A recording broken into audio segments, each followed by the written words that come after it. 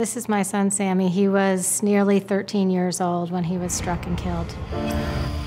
The day after Sammy was killed, there were teddy bears on every lamppost for 25 blocks. I lost 3 of my friends from my middle school within the span of 15 months. It's an epidemic. 3 children from Sammy's middle school. Such a sad place. They were run over by cars. The crash that killed him was in front of my house. It was right near my house. Everyone was affected by it. You're scared. Complete shock. Just really can't believe it happened. There's times it's just too much. It changed my perspective on everything.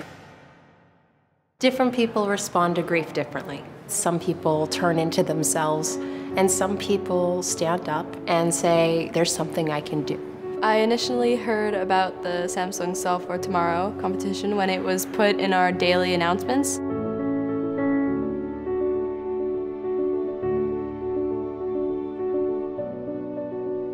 I had an idea to build this app that would detect cars and alert you. When Allison came to me with the idea for the app, honestly, I thought it was crazy. Once I started working with the team, I thought that this could be something that we could turn into reality. And I had no idea that we would actually be able to do it in the end.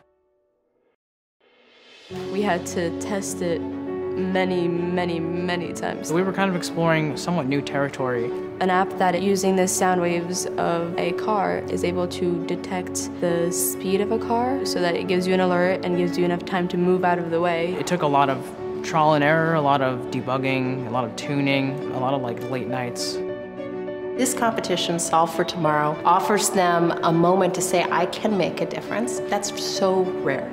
That's just not something that young people get. They don't have a voice.